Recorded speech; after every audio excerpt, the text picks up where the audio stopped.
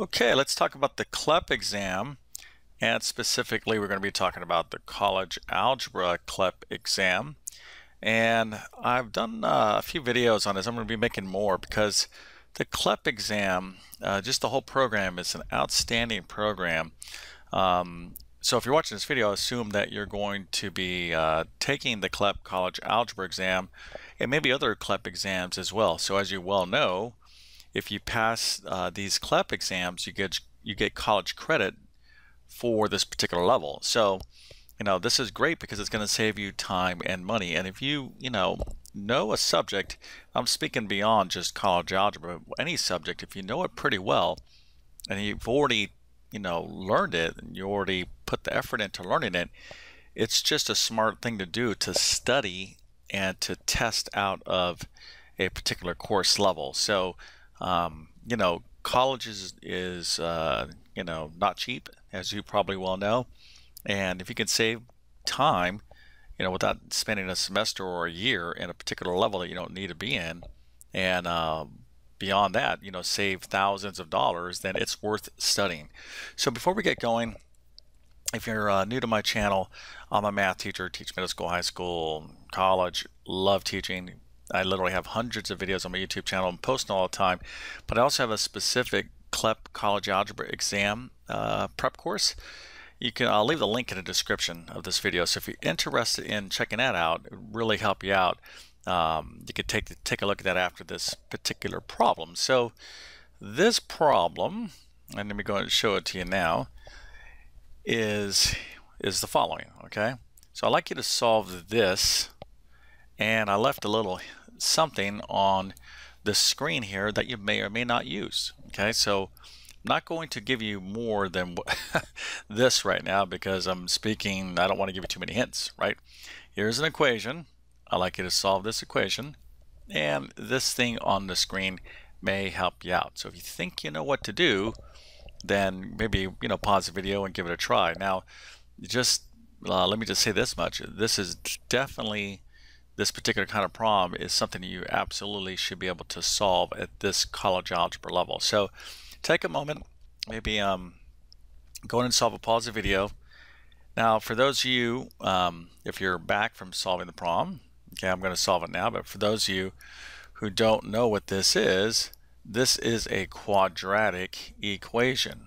All right, quadratic equation. It's a very huge topic in mathematics, but let me just spend a quick moment reviewing what a quadratic equation is. All right, so first of all, a quadratic equation is a type of polynomial equation. All right, a quadratic equation is a type of polynomial equation, and specifically it is a degree 2 polynomial equation, meaning that the highest power of the equation is 2. Okay, now this is very important because in mathematics, if something is a polynomial, not everything is a polynomial. There's all different types of things. There's radical equations, rational equations, logarithmic equations, systems, etc. I can go on and on and on. However, if we do spot a polynomial, okay, we love these things in math because we know a lot about them. So if we have a polynomial equation and we have a degree 2 polynomial equation, then we have a quadratic equation. So to solve quadratic equations, there's different basic strategies to take. Sometimes we can factor, okay, which is a great approach if you can do it. Sometimes you can't do it.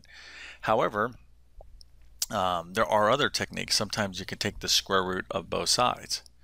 Then there's something called completing the square. Now, I don't know if you've learned this or not, but completing the square is actually like the long way of doing this. And this is the quadratic formula. Okay, absolutely critical. So completing a square is really not a practical approach to doing or solving quadratic equations. Now, your teacher is going to want you to know how to do that. If you're in a particular class, you need to learn it.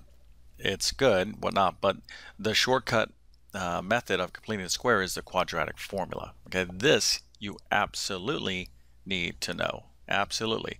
Now, why do you absolutely need to know this? Well, if oftentimes you cannot factor a quadratic equation to solve it.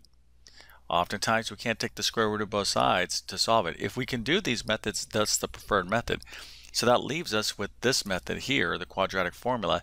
This works 100% of the time. Okay. However, you shouldn't use it unless you can take advantage of these other methods because they're more direct and easier. Now, I'm kind of going off on a tangent here, teaching you a little bit more about this because I want you to get something out of this video.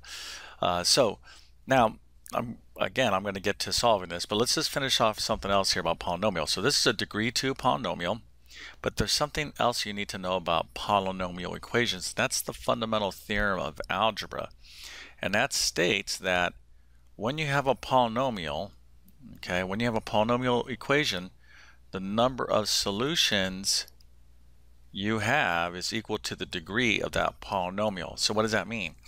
So if you have a degree 2 polynomial like we do here, there are always 2 solutions.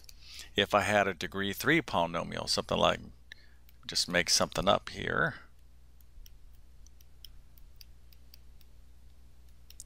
This is a degree 3 polynomial.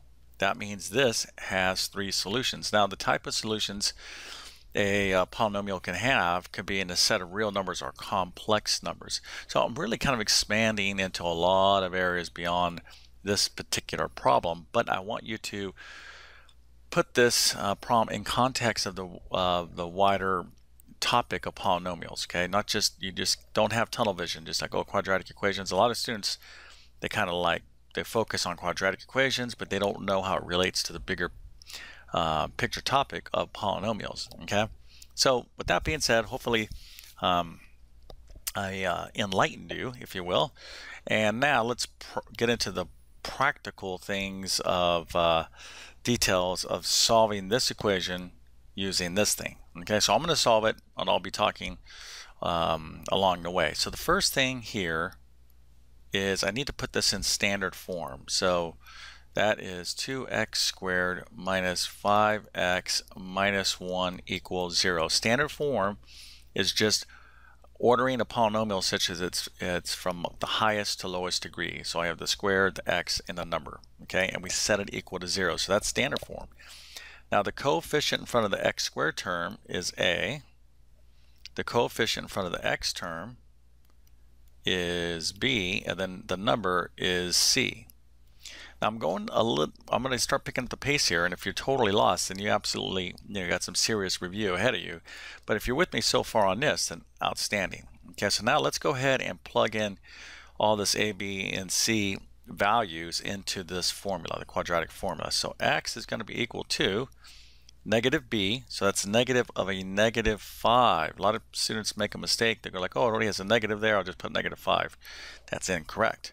So the plus or minus square root b squared, so that's going to be negative 5 squared. Always put things in parentheses, minus 4 times a, which is 2, times c, which is negative 1, all over 2a, which is going to be 2. So once you've done this, always double check your work before you start plugging things in. So let me see here, negative 5 minus a minus b, that's negative 5, b squared, boom. I'm just checking here, minus 4a, c is good, 2a. Okay, good. I like everything. I plugged in everything correctly. Now let's scoot this guy over here and start simplifying it. Okay, so if you've gotten to this point, then that's pretty good. Okay, so now let's just go, we'll start working on the numerator. So x is equal to minus 5, so that's going to be x is equal to a positive 5. Okay, that's the opposite of negative 5, plus or minus the square root of negative 5 squared is 25. Now this is where students always make mistakes. Okay, now how would I know this? Well, it's because I've been teaching for several years, and I've graded thousands and thousands of papers, and you see trends. Okay, so right here, minus 4 times 2 times negative 1. Do yourself a favor. This is a good way of avoiding mistakes. This difference sign, turn this into a plus negative. So now you have a negative times a positive times a negative. What's this all going to be? This is all going to be a positive number, so this is going to be positive 8. Okay, negative 4 times 2 is negative 8 times a negative 1 is positive 8. Okay, all over, now let's just go ahead and take care of this denominator. That's going to be 4. All right, so let me scoot this over so we can keep everything on one page. Now let's go ahead and keep tightening up the numerator. So x is going to be equal to 5 plus or minus the square root of 25 plus 8. Last I checked, that's 33. Gotta draw it a little bit nicer.